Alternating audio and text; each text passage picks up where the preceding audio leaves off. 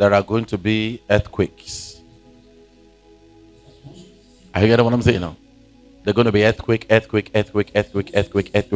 right now. I want us to pray. You get what I'm saying now? It's going to be one of our prayer topics. You get what I'm saying now? They're going to be earthquake. They're going to be earthquake. You get what I'm saying now? There are a lot of people who will quit. You get what I'm saying now? It is only living Christ. A lot of people will quit what they started. A lot of people are going to give up on what they were doing and what they are doing. A lot of people will quit. The people are going to give up. They're going to be tired and they're going to quit. In Christianity, in business, in marriage, in everything, people are going to quit. You will hear this on the tongue of men. And let me say this now. They're going to be shocking divorce. The rate at which marriages are going to collapse in the next coming year will be shocking. The financial challenges will still be the same. We have to pray and seek God's direction and learn to have a good managerial skill when it comes to handling our finances. Are you getting what I'm saying now? The financial issues are going to be difficult. So we have to learn how to manage and handle and make good use of the little we have. You need to mind the way you're going to spend. If not so, you're going to make mistakes. Are you getting what I'm saying now?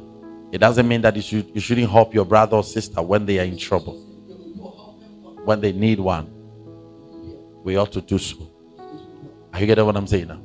And I would say, again, let us pray for Africa and children. Let us pray for Africa and children. MPP party. NPP party. NPP political party is having their flag torn apart. They need to pray because the division is too clear. The party is deteriorating. It is falling apart.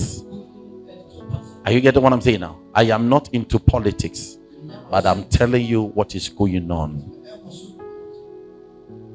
This is going to be a great blow to them if they don't start working towards unity, because there are a lot of holes that have not been covered, and this would disappoint them big time.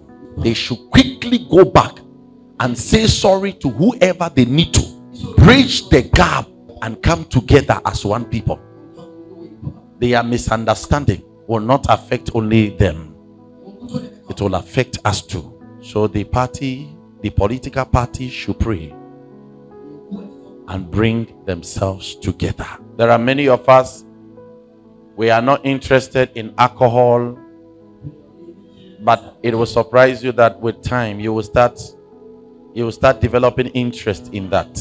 There are many of us who are not interested in that, but it is going to shock us that some of us will develop interest in this, and it's going to be like the whole thing is going to start from the percentage is small, it's something little, so you just try it. No,